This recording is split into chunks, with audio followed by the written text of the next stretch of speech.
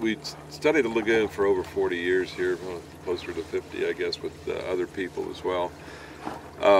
We've discovered that the waters here actually support more different species of marine organisms than any other estuary in the United States.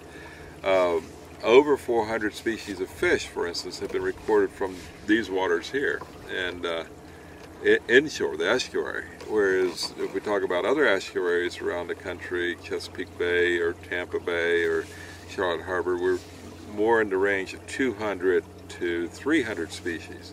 So we're talking about at least 100 additional species of animals, and that's not just fish, it's also the crabs and shrimp and other species as well. So we're talking about a very diverse system as well as productive.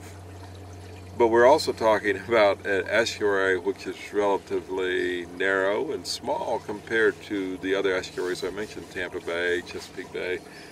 And for that reason, it's much more sensitive to whatever happens here.